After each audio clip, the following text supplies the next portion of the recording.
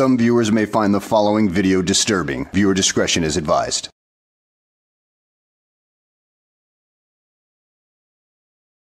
Well, hello and welcome back to the channel, everybody. In today's video, we find ourselves in a Michigan courtroom with the known Sovtard Eric Martin as he attempts to get one over on, well, a no-nonsense judge, but it completely falls apart in his face. So let's go ahead and sit back, relax, and enjoy the show.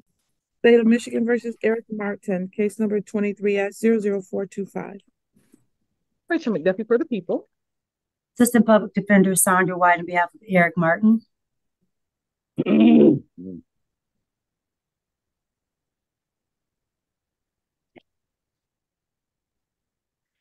Mr. Martin, please unmute. State your name for the record. Can you hear me?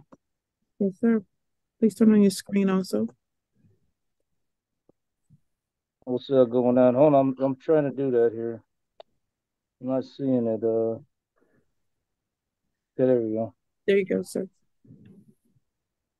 This is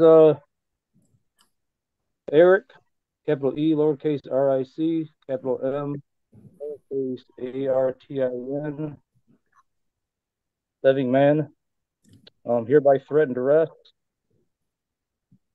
and appearing by special appearance on a general jurisdiction granting. Oh my goodness. Yeah, the all caps name and everything like that. Dude, just because a name appears in a document as all caps doesn't mean that it is a corporation. I don't know where you guys get this bullshit from, but it's kind of a stupid argument to begin with. Case in point, Kitzmiller versus Dover. Right here, I was reading this earlier today. You see how Kitzmiller's name is in all caps? Does that mean that she's a corporation? Or is it just a formatting thing? Well, let's take a look at page 4 of the document when her name appears again. Oh, looky what we got here. It's not in all caps. The first letter of the name is capitalized only. Could that be further proof that this is just a formatting thing and not a sign of a corporation? Kind of makes you wonder that, doesn't it now? It actually gives the appearance that the headings of documents are usually capitalized or something like that. I wonder. Thank you, sir. This matter is scheduled for a pretrial today. I received a letter from Mr. Martin that was forwarded to the prosecutor's office indicating that he was not able to open the discovery that was provided to him, and requesting that he get another copy so that he could try to get it to work. He indicated that he had tried to go to the library in order to get it to work with no success also. And since that time, Ms. McDuffie, were you able to provide him with another copy? No, Your Honor, we have not provided another copy. So the issue, I think, is that Mr. Martin, first of all, let me just confirm that when discovery was demanded and ordered at the October 26th final settlement conference, obviously he received it. He picked that up on November 7th. That contained a flash drive with the media, which is MSP WatchGuard video, a copy of the police report, and a copy of the citation itself. So Mr. Martin has received everything that we would provide to any other attorney, except that it's not a link because he didn't give us an email and he wanted it mailed to him. But what often happens is that to be able to view that, you need to possibly install a player on your local computer so that you can, play that video. And if Mr. Martin is going to the library, it's most likely a system that's not going to allow him those types of permissions to do that.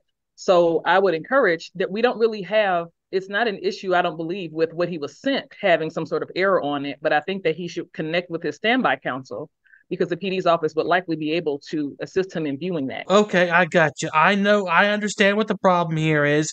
So it's an easy thing to fix. What you need to do is go get yourself a lawyer who knows how to open a video file, seeing as how you have no experience doing that.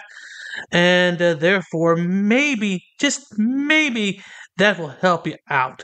I don't know though, dude, because you're a complete moron to begin with, having followed this sovereign citizen garbage to the letter. So yeah, you need all the help you can get, but you're not gonna use it. But whatever. Thank you, Mr. Martin. So what she's saying is you have to install a particular application called a player to be able to play that. It's not going to just play on its own. You have to have the downloaded app or whatever it is that you need to play it from that. Download it to your actual computer. When I was a defense attorney, the way we had to do it is to download that player as well. That's the way the process works, sir. So I don't know. I don't understand how to do that. So, and I object to her saying it's not nothing they sent. You know, it shouldn't be this complicated. It should just be able to review it. You know, I am not exactly going to say that it's your age that is the problem here, because I had a friend of mine who was 70 years old who was able to figure out how to download a player like that. I mean, they even figured out how to work it within a couple hours. There's no excuse for you not to be able to do that, dude. Unless your brain has turned into absolute mush due to all the Sovtard indoctrination that you've received, because who knows, they may have told you that kind of stuff is of the devil. Well, that's how it works for everybody, you and every other attorney, sir. So what she's suggesting that you do is to get with Ms. White, who is your standby counsel, and have her assist you with downloading that so you can review it, sir. Well, as I objected to before, I don't accept no attorneys because then that would give unlawful, fraudulent presumptions, and I'm a defendant, and along with a lot of other presumptions, which I'm going to be sending affidavit to rebut 12 of the general fraudulent presumptions that's done in cases. Haven't did it yet, but yeah, that's the problem with that. Well, that is your choice, but that is the mechanism for you to review it. You can utilize what is available to you or you cannot, but those are your choices. I'm going to give you one more chance to figure out how to get that done. If it's not done at the next pretrial, then we'll just keep moving forward. Okay? Well, no, I object to it. Well, I need to be able to. You can object to whatever you want to object to, sir, but that is what we're doing today. Pretrial in this particular matter is going to be adjourned to February 1st, 2024 at 9 o'clock a.m.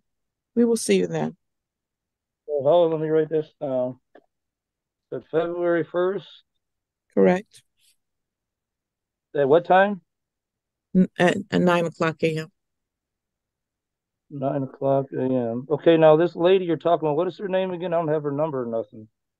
Miss Sandra, I'm sorry, there you go. Sandra White. It's on the screen there. Can you see it? Yeah, I see the name. I don't see no number or nothing. And Okay. Will you answer our calls? I'm gonna give you the phone number. You ready? I'm yeah, gonna give you my office number, 734 yeah, 545 yeah. 3486. 3486. All right. Okay. I just wanted to Washington object again to her representing me because, like I said, I'm always of the position to present myself. Well, dude, at this point, I'd say you're representing yourself pretty poorly right now, because if you can't even be bothered to learn how to operate a media player on your computer, then, well, you're about to find out, well, this is not going to be an easy road for you to go down. You are going to get trounced whenever this goes to trial. So have fun with that. Man, so I'm not going to give up my right to do that. But but I will contact her if you guys are going to force me, so to say. It's only going to be by force, and not give me no other option to review the video myself due to them not sending something that can be reviewed. But That's all I got to say on that. Like I said, it'll be by force. It's not, you know, you're not giving me no other option. So. Oh, come on now, dude. This hasn't been done by force. In fact, if you actually believed that that you were not in their jurisdiction or something like that, then you would not be here trying to fight the whole thing. So my suggestion is, if you really want to help out your case, I would learn how to use that media player quick, fast, and in a hurry, because you got 2 months to prepare yourself. So take a couple hours and actually sit down to learn how to use that media player, and you'll be fine on that front. But the question is, will you be fine on the actual legal front? Because you are clearly a moron when it comes to that as well. Well, at any rate, guys, I hope you enjoyed the video. Thanks for watching, and I will see you on the next one.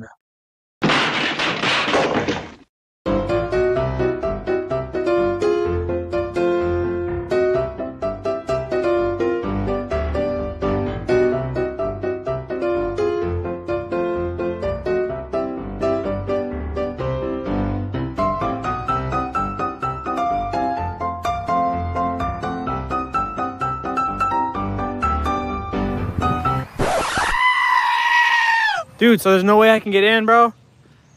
Come on, I'll put you on my YouTube. But shut up, Wesley. You gotta put signs up, ma'am, if it's... Are you Glenn Serio? Who's that?